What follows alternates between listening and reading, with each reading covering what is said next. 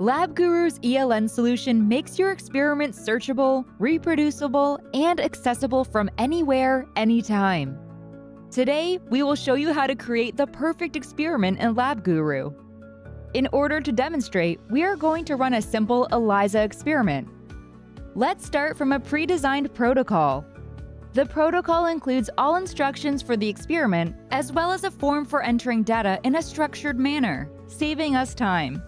If needed, you can also create a blank experiment and start from scratch. To keep the experiment in the right context, place it in the relevant project and folder. In this case, it will be placed in the Binding Assays project. Let's edit the title and date so that the experiment can be easily found when you search for it later.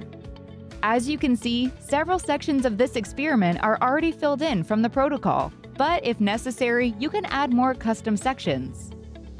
In every section, you have the option to add many different elements that will help you with data entry. In this particular experiment, we need to record the samples, design a plate for the reader, and add spreadsheets. That can be done here. Here, in the description section, we added an introduction using the text element, as well as an image, providing information about the procedure. The sample element allows you to connect the specific samples and supplies used in the experiment. This way, you can keep everything connected and track every single antibody or buffer used in this ELISA run. Another useful feature is designing plate layouts. Let's select the exact dimensions and populate each well with the antibodies, antigens, and buffers entered in the previous step. Now we have a design ready and exactly matching the way it's entered into the plate reader in real life. As we mentioned before, the protocol that we are using includes a form that helps enter data in a controlled and structured manner. We can use it to enter different values to the selected fields every time we perform an experiment with the same protocol. All this information can later be viewed as a data set, with each experiment that uses this protocol showing up as a separate row in a table.